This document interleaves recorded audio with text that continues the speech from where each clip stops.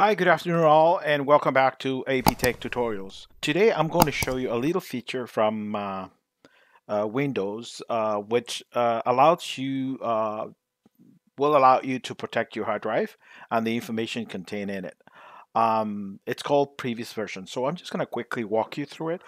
Before I go in there, let me quickly show you here. Whenever you see this yellow exclamation point on top of any of these icons, it means that there's a problem with it.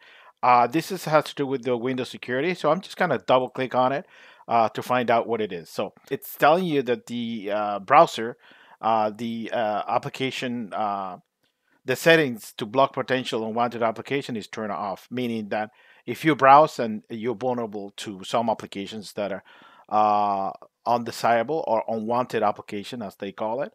So I'm just going to turn it on, and you'll see that once I turn it on, so my browser is protected, it turns into a check mark and green button. Always make sure that the security here has a check mark, a green check mark on top of it, so everything is good. All right, so let's go into this feature that I'm going to show you today.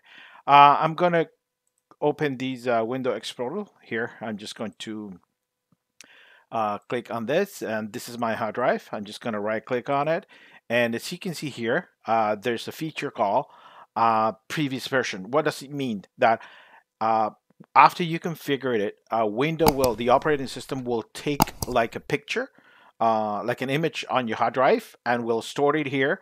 So let's say 2 or 3 weeks from now, if anything goes wrong, I can always move the computer back or just recover files, etc., etc. Let me just quickly show you how it's configured. So I'm gonna click OK. I'm just gonna get out of there. I don't need to actually. Just right click on this PC here, click on Property, and you're gonna come up to this screen here.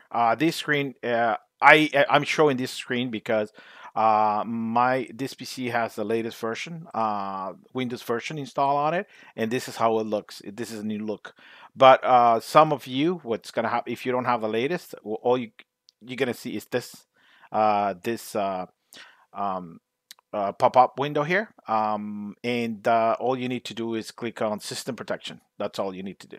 So click on System Protection, click on the hard drive. If you have more than one drive, you will see it here. More than one hard drive, you'll see it all listed here. So I'm just going to select C, and I'm going to configure it. I'm going to see the turn on protection. I want to protect the information there, and I'm going to allocate 24 gigabytes of space on that drive for that. You don't need to put too much, but I just this is for testing purposes.